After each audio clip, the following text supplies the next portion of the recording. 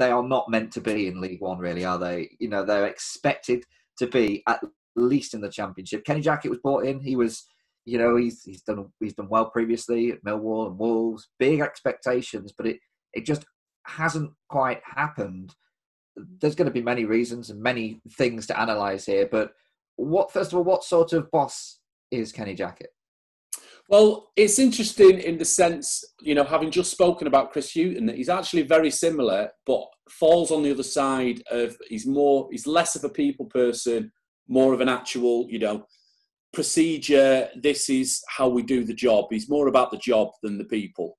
But like Hughton, he's very much about his experience, and the more experience he's got, the more he can call upon and the more confident he gets in what he's doing.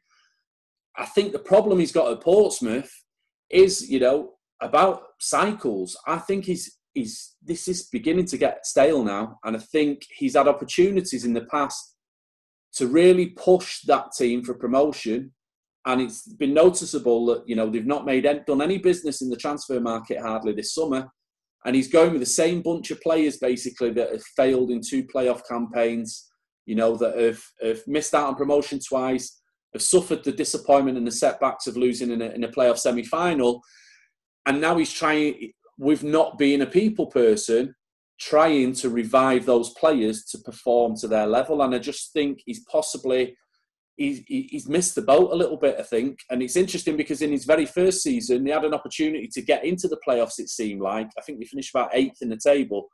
But he didn't seem to crack the whip towards the end of that season, like it was too early for him.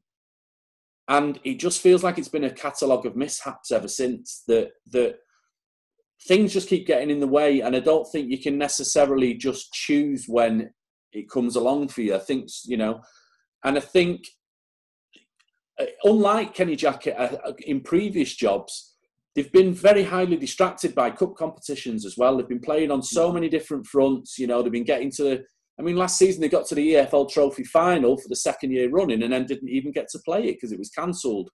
And, you know, they've been competing on all fronts because they've got such a depth of squad, which I think has possibly diluted their idea. You know, it's diluted the purpose of the only thing that should matter to Portsmouth is getting back to the Championship.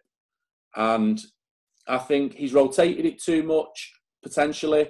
And, you know, there's been murmurings last season of discontent behind the scenes, certain players, you know. There was a great chapter about Kenny Jackett in Living on the Volcano about, you know, the bomb squad at Wolves where he bombed out 3 or 4 players who didn't train with the first team. You know, we can be ruthless, Jackett, in that respect. And once you are seen to not being professional enough or not, you know, measuring up to his standards, then he can bomb you out quite quickly, and it can send reverberations around the dressing room. And when you're 3 years down the line and that's happening, it's all right when you go into a job and you're making a statement like he did at Wolves at the beginning.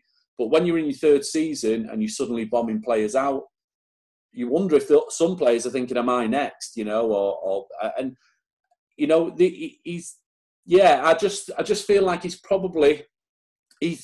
just seems like the things that are his strengths at the beginning are now starting to turn against him. And I think this is why it's so hard for any manager to see beyond a cycle of 3 to 4 years and keep going and show the best of yourself further down the line. You look at Jackett's previous jobs at Swansea, at Millwall, at Wolves.